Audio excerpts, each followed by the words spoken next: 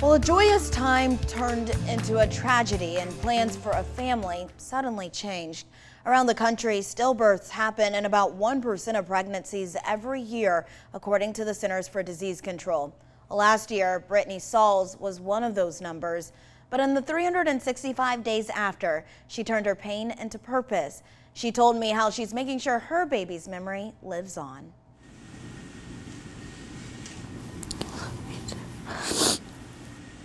It's that love that's gotten the Sauls through one of the toughest times. I knew right away. For 22 weeks, things had been fine. But one late October day last year, He woke me up at 3 o'clock in the morning, kicking extremely violently.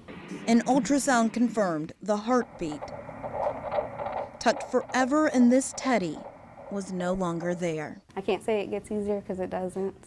Even a year later, the pain of losing Ollie is still present.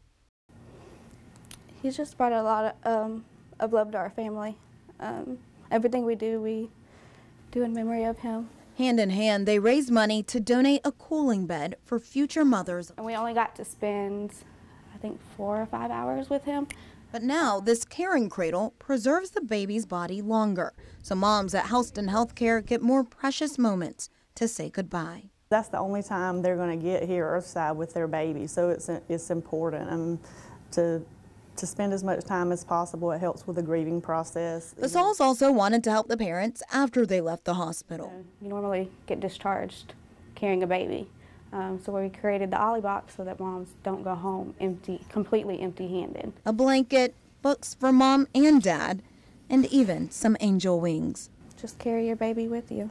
Whether it's a memory etched in the soul or a blanket that wrapped their baby when he was born. He goes everywhere with us, allowing them to move forward as a family.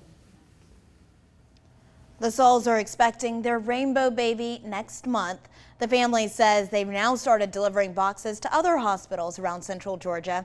And if you would like to get a box or give a box to a mom or dad, look for this story on our website, 13wmaz.com.